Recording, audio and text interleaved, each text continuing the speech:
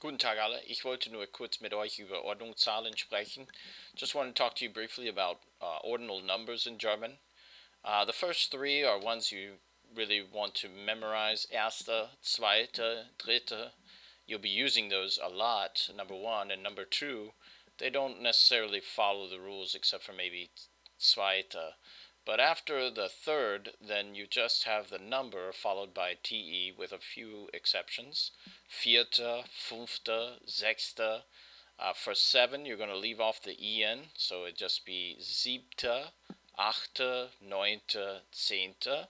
This continues elfte, zwölfte, dreizehnte, vierzehnte, fünfzehnte, sechzehnte, siebzehnte, achtzehnte, neunzehnte.